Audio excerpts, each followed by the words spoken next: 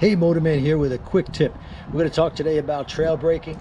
A lot of people think that you can't apply your brakes in a turn. You can, and it's best to use the front brake when doing so, because as you put a little bit of pressure on the front brake, it's going to bring the front end of the motorcycle down and give you more traction. Now I'm going to show you a shot of my hand on the brake to give you an example. So right now I'm going to roll the motorcycle back. I've got no brake at all. I'm going to put just a little bit of brake pressure on it until it makes it harder to back up the motorcycle. Right there, it's getting a little bit harder, but I can still push it backwards. If I bring it a little bit more pressure on it, I can't move the bike at all.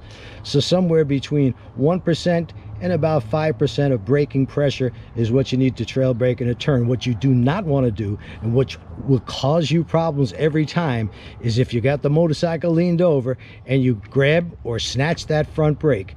That's when you lose traction. Slight brake movement, just tiny bit, maybe 5–10%. If you need a little bit more, you're coming around a curve a little bit too fast, something appears in your way, your hand is already on the brake and you won't have the tendency to snatch it or grab it. That's what we want to avoid. It's light, easy pressure. It could be done, you could practice it just about anywhere, but we're going to go down a little bit of a winding road and I'll show you how it works.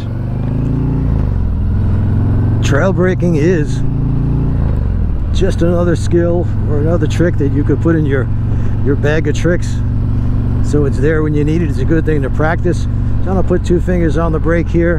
I'm going to slow down a little bit using the front brake. Now I release the front brake, downshift.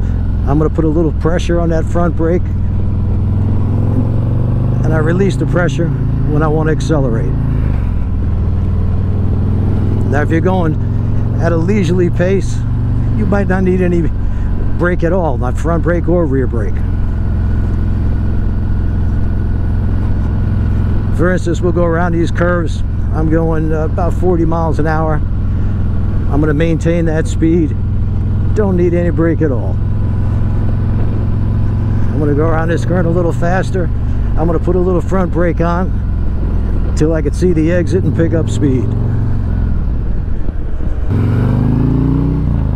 One more time, I'm going to pick up some speed around this curve. I'm going to get on the front brake just a little bit, releasing that throttle, slowing down. Now I can pick up speed because I can see the exit.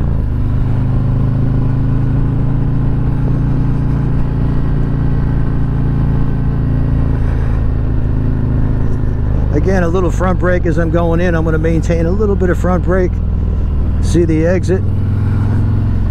Again, on the front brake, off the throttle.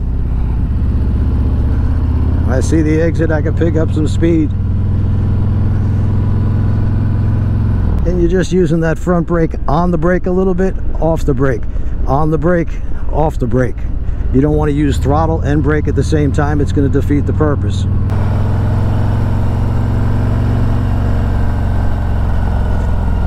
Even coming around this corner here, I'm going to use some front brake, slowing the bike down till I get to the speed I want to be at. I release the brake and I can accelerate. Now for this week's special, go on the website ridelikeapro.com. Do it right now. Order the USB version of the Ride Like a Pro experience and Surviving the Mean Streets, both on the USB, and we're going to throw in a Ride Like a Pro patch, a Ride Like a Pro reflective helmet sticker, and of course the Ride Like a Pro experience practice guide. Do it now, $34.95.